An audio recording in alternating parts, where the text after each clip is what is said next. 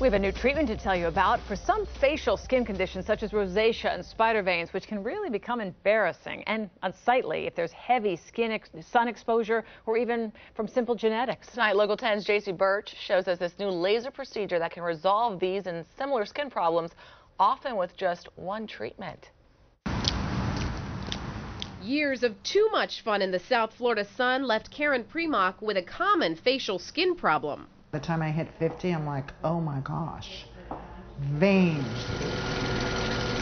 Boca Raton plastic surgeon Dr. Jacob Steiger says facial redness and broken blood vessels are a very common complaint. Both can be the result of a skin condition called rosacea. It's somewhat still of a scientific dilemma as what exactly is causing rosacea.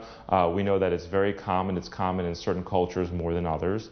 And it's a very prevalent condition that affects many people, and many people are looking for treatment for it.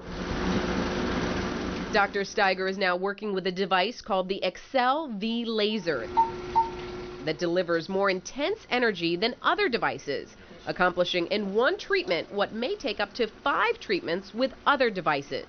It feels like rubber bands snapping up against your skin. Then when it's finished, it burns for, I'm going to say 10-15 minutes.